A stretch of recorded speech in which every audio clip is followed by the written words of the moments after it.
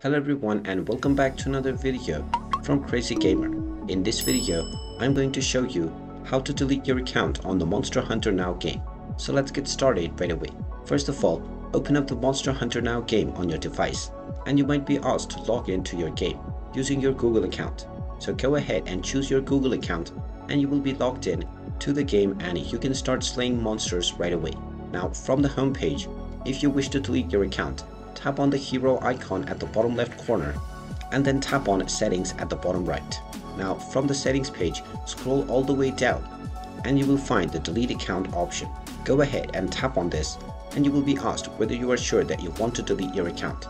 After tapping on the continue button, your account deletion process will begin and you will be logged out from your game within Monster Hunter Now. Once your account has been permanently deleted, you will need to open a new account in order to play the game once again. And there you have it. That is how easy it is to delete your account on the Monster Hunter Now game. If you find this video helpful, make sure you hit that like button and subscribe to our channel if you haven't done so already. Also ring that notification bell to never miss another update from us. Thank you for watching and I will see you again in the next video.